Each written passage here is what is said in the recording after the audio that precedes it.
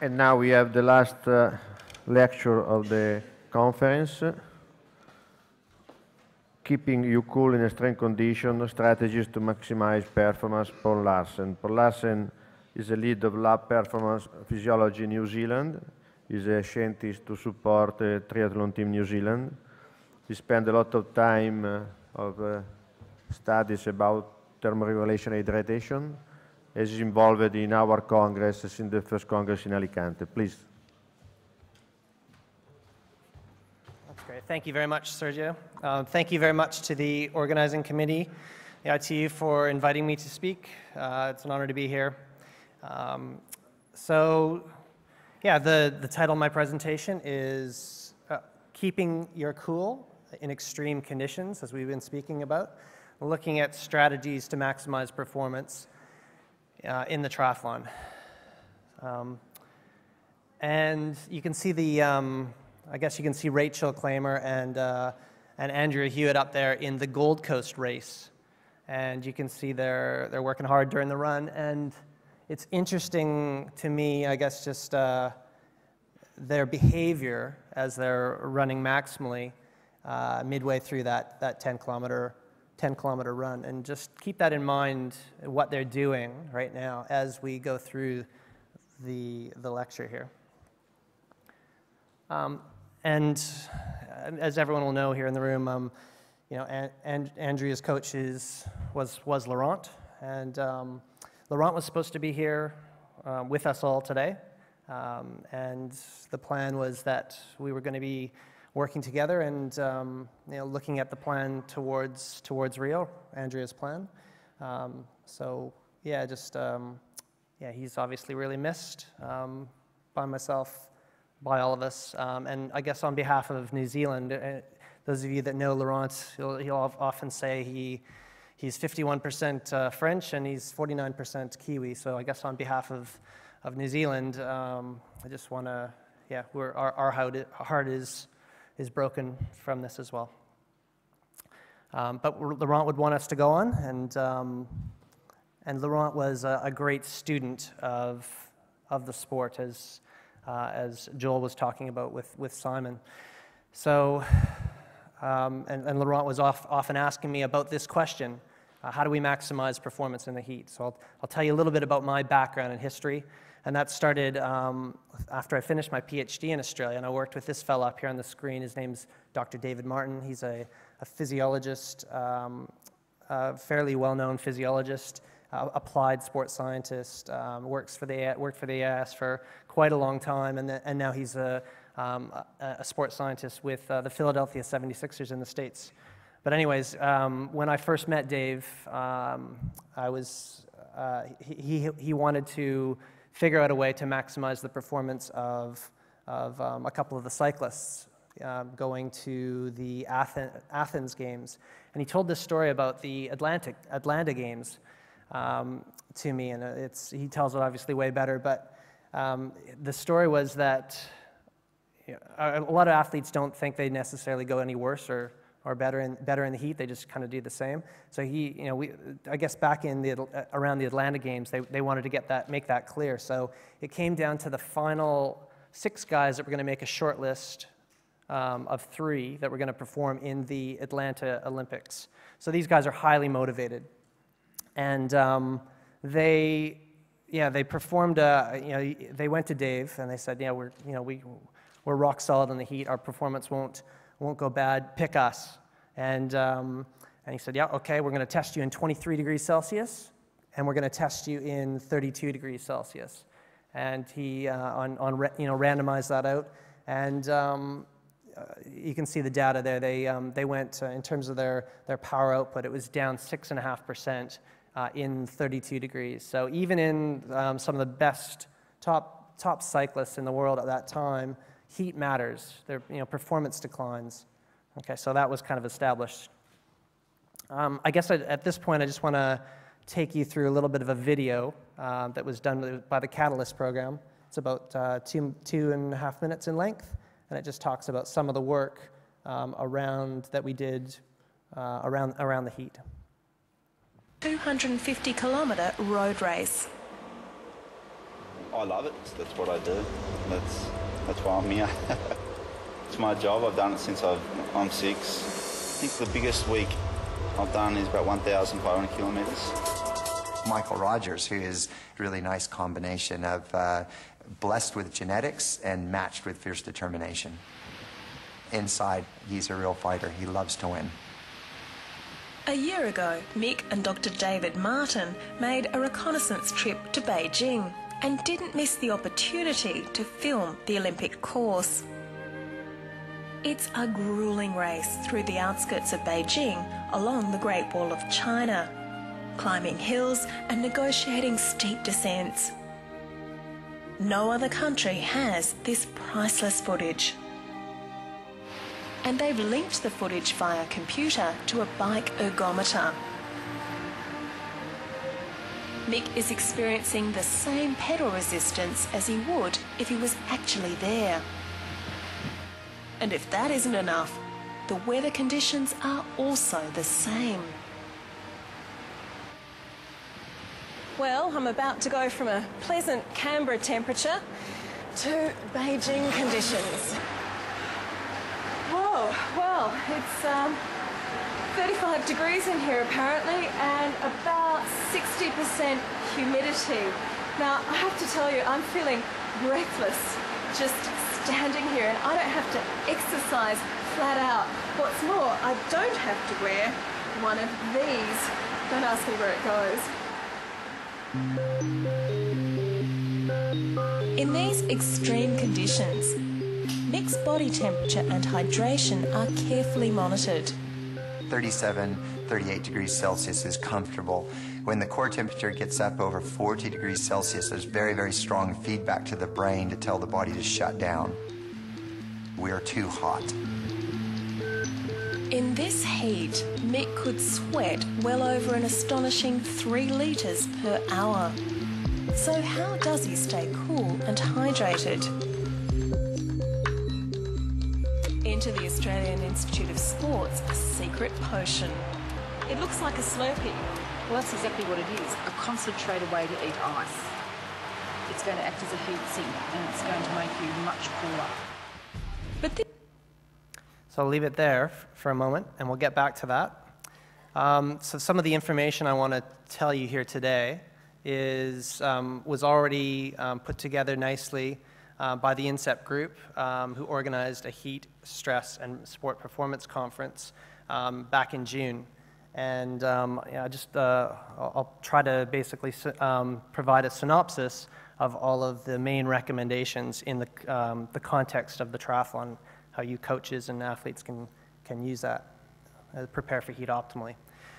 So, yeah, and this is a lot of these same authors that were at the heat conference put a series of papers together in terms of the consensus recommendations. The very first one, as I spoke about with Dave and his cyclists, is that exercising in the heat induces thermoregulatory and other physiological strain that leads to impairments in exercise capacity. So in the heat, in those extreme conditions that Sergio was mentioning, your performance will suffer at an individual level. And there's a variety of different systems around the body that may be providing that strong feedback back to the brain to tell the body to slow down. So whether it's signals from the guts, central cardiovascular adaptation or signals, something going on at the muscle level, or but all providing feedback back to the brain to say we need to slow down because we're going to damage ourselves. This is my mate Daniel Plews, who's a fellow physiologist with the New Zealand rowing squad, and he's a pretty solid Ironman triathlete as well. This is him along a Leahy Drive in Hawaii just recently at the Hawaiian Ironman, and where he placed 44th overall, one of the top age groupers. So it's a pretty good picture of him in a lot of agony. And I guess I just wanted to ask the question to the audience. Just throw out any words. What impairs performance in the heat? What's the first thing that comes to your mind? Dehydration. Awesome. Cheers. Thanks, Barry. So absolutely, hydration status is the very first thing that comes to your mind. And it often comes to my mind as well. It used to come to my mind often too. If we look at a lot of information that's out there from many of the, I guess, industries that are providing that information. Here's one example. The effect of dehydration on performance, says this academic from the Gatorade Sports Science Institute, that a lack of water in the body will inhibit your sweating and cause your body temperature to rise, make you hotter, and ultimately reduce your ability to exercise. So that's one of the things I wanted to test when I was kind of an academic in Australia at Edith County University in Perth. And this was the first study I wanted to test the hypothesis that you did get hot when you dehydrated, when you lost body mass. And this was right around the time that these core temperature pill devices were coming out, where you could actually just swallow a pill and it would measure your internal temperature. So one of the first things that we did is we took this system out to the Bustleton Ironman Triathlon around Perth, and we gave all the athletes the pills, and then we ran around the course taking their temperature basically, and we found out, we measured their body mass and we saw what their temperature was, and it was about 35 degrees or so, 25 degrees, so mild conditions but still dehydrating and getting hot. And this is the data from the field conditions, and you'll notice that the temperature is not that substantial. It was just kind of hovering around 38 degrees, and these guys all lost more than 3% of their body weight. And just to give you an idea what 3% looks like, it's about, so on me it would be about 2 liters. So I'll just hold up these bottles. And that's about 3 liters. That's about 3%, 2 liters on me. Quite a lot of fluid, but temperature is not that big a deal. So the body's figuring things out. So the conclusion was that despite reductions in body mass to 3%, core temperature remained about 1 degree Celsius above resting, and no real relationship with hydration status. So that was a bit odd for us and kind of a bit myth busting, but we wanted to take it a little bit further. So we took it, we went back to our lab, and we did basically the idea was that, well, maybe a lot of these studies are being influenced by the fact that people know their hydration status, because in all the other studies, they're told exactly how much to drink, and it's pretty hard to blind hydration status. And the other thing we noticed was that when all the different laboratory studies, there was still wind conditions. It was like you're at a spinning class or something, which was a lot different than that picture there where we saw the cyclist who's out on the out in the field conditions. So we did 2 things. We dehydrated them to 3% of their body mass, the same amount, and then we rehydrated them with the bags of saline, so they they got back to their normal body mass. But we did it in a blinded fashion, so we left them either 3% dehydrated, 2% dehydrated, or right back to normal. And they didn't know what they were at. They couldn't tell. And we put a big fan in front of them as well, and we got them to do a 25-kilometer time trial in hot conditions. And what did we find? Power was the same right across the board. If they didn't know what their hydration status was, and there was a fan that was kind of cooling them, just like you cycle and run in outdoor conditions, the brain figured things out. This was not a big player. So although that is our perception, the current data really doesn't support the fact that hydration status is a big player, at least at 3%. Okay, so no difference in 25-kilometer time trial performance in the heat with blinded dehydration to 3%, and a wind speed at 32 kilometers an hour, like you'd experience in the field. So again, with respect to hydration, and this was concluded by Jim Cotter, who gave the presentation on hydration status, and this came out as in a paper as well. Our interpretation of the literature on dehydration is, despite its widespread advice regarding the acute dangers, the findings have limited relevance to free-living individuals with access to food and water. All right, so if you got fluid present, you're going to be pretty all right. So ad libitum drinking, drinking to thirst, does seem appropriate in most exercise and environmental settings. Okay, so if you're listening to your brain and you're listening to what it's telling you in terms of how much to drink, and it's around, pretty good chances you're going to be fine and you're going to be safe. Obviously, going beyond 3%, it's a lot of fluid though, then we've got to pay attention, a little bit more attention probably. So moving on now, we care about performance here. We're united by the fact that we're trying to go fast. Well, what are the factors affecting performance in the heat? We know that heat changes the game a little bit. So what's kind of going on? What are the mediators? So this comes from it's been kind of spoken about with the central governor model.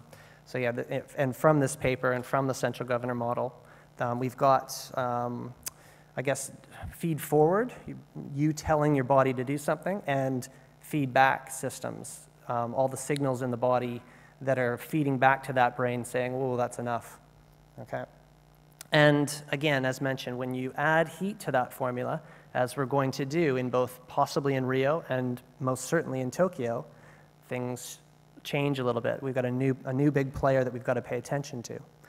So I guess the main things that heat affects that on that feedback, extent of fluid loss probably to 3%. So beyond 3%, that's really that's going to be a bigger factor. Thirst, if you're feeling thirst, that's probably going to be feeding back negative. The rate of heat accumulation, so how fast heat is accumulating in your body, either through a lack of convective cooling, through UV radiation, the ambient temperature, humidity, and then also the increase, and also the metabolic heat, so the speed at which you're going. All right, if you're working harder, that's going to add more heat load to you. And then the rate of the RPE increase, how that rating of perceived exertion feels. And then the feed-forward ones that are going to influence your performance are going to be your motivation, all right, belief in what you're doing, your prior experience, and then finally the last one would be cooling. Okay, so let's start with the first one. The first thing that you should probably do, and that's, again, coming from the INSEP conference and others, the main recommendation, the most important thing you can do is, as Jan nicely presented to us, the most important thing you can do to reduce physiological strain and maximize your performance is to heat acclimate. And we saw a great example of that from Jan. And there's these heat camps that are all over the globe. So these involve multiple exposures to the heat, 30 to 90 minutes per session on average, or being in that environmental work fine too. And they're characterized by an expanded thermoregulatory range and increased capacity to dissipate or remove heat. Okay, and Jan presented some examples of this going on, but here is this is from Julien Perriard's work, where we can see a lot of the different things that are going on over 14 days. So you've got, you've got an increase in the plasma volume there in the blue. Your heart rate is going down quite quickly over 7 days, lower heart rate. Your exercise capacity continues to go up. That is in the green. So we've got thermal comfort. It's feeling easier in the black over consecutive days. Skin and core temperatures are diminishing. And the other one that that doesn't get talked about too much, but there's also some things going on with the actual proteins in your body. They're called heat shock proteins, and they're just making it more resistive to that heat. They're sucking in the heat almost. And that's going to be one we'll have to consider a bit further with respect to the Tokyo one. How, in these extreme conditions, how much does that chronic training in the heat assist us to maximize performance? And I should say these are not all, as Jan showed, not the be-all, end-all. This is what's going on, but they dissociate away from performance. But that's what happens with heat acclimation. So the cool thing about heat acclimation is that it ticks a lot of these boxes. So heat acclimation will lower the extent of your fluid loss because you're retaining more plasma volume, right? That plasma volume is sucking in there. There's all these things going on with your kidney, the renal adaptations that are making you retain more fluid. And because of that, you're not as thirsty, so feeling better about it. All those things are helping with the rate of heat accumulation. You're not gaining heat as fast because you've got all these ways to mitigate the fact that you're gaining heat. And all of that helps with how it feels, how exercise feels. It's certainly affecting things like belief from the psychological models. It's giving you prior experience in the heat, and which, altogether that will give you motivation. So it's helping with the exception of cooling. Like cooling is actually, that's where we'll go next, but cooling would be something that you can do. So this is something that's in your control. It's next on the radar. And I've had, again, some experience in this from the video. I was helping Dave, and that was Louise Burke as well, with a whole series of pre-cooling exercises to maximize performance, which I'll take you through now. So in case you didn't know, pre-cooling is the process of lowering one's body temperature prior to performance. And what you're trying to do is you're trying to raise the heat sink capacity, or the amount of heat that you can take into your body. And of course, in the high performance or any performance setting, it's got to be practical, or it just doesn't get done. It's just theory.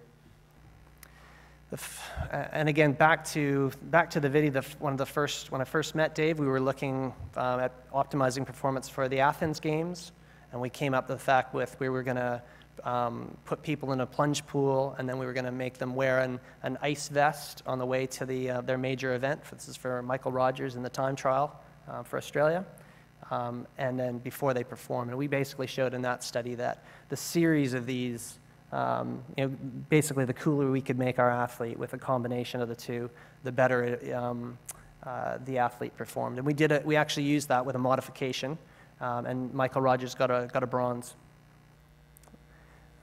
in that games. Then moving on to Beijing, this was the next string of work that we did.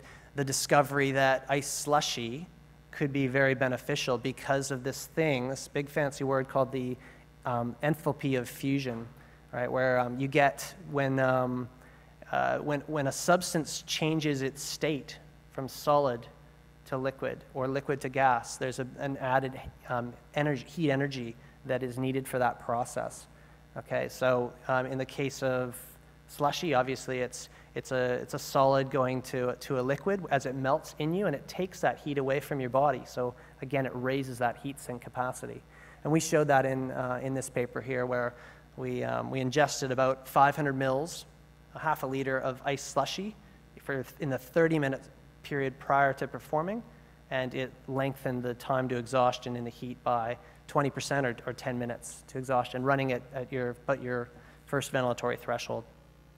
And Louise and colleagues at the Beijing Olympics used that with the Australian team.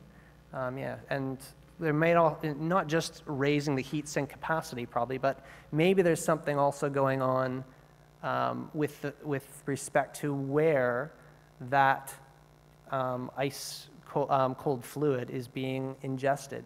Maybe the fact that it is being ingested right at the mouth level around the brain and the core, this region, where there's lots of different receptors, maybe that matters.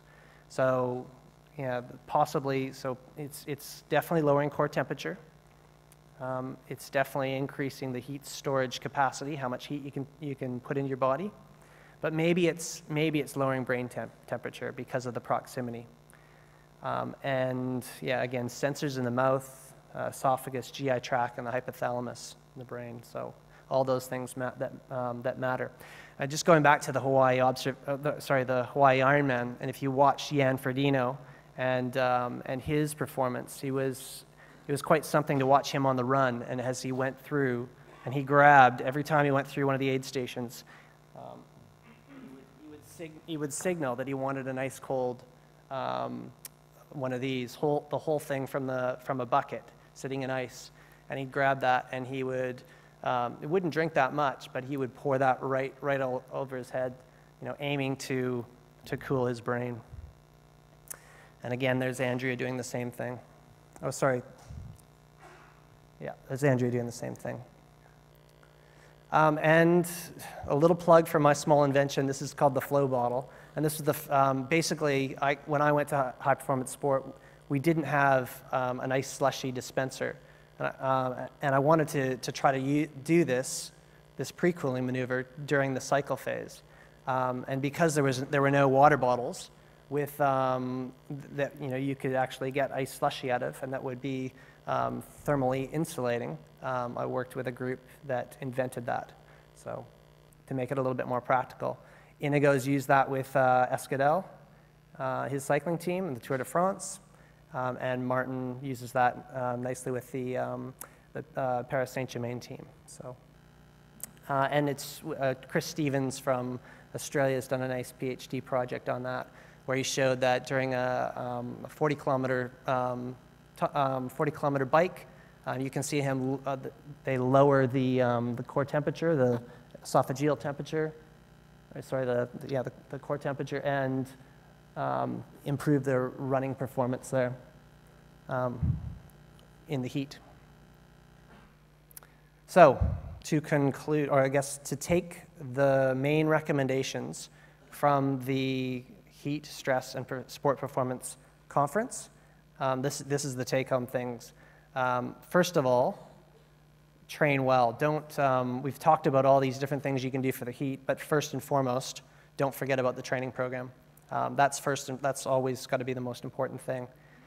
After that, prepare in the heat or use heat acclimation strategies. Use pre-cooling that is practical. It's got to make sense. Ice slushy or cold fluids for internal cooling makes a lot of sense. Fluids at ad libitum or thirst are more than adequate. Practice. So whatever you decide to do, make sure you practice.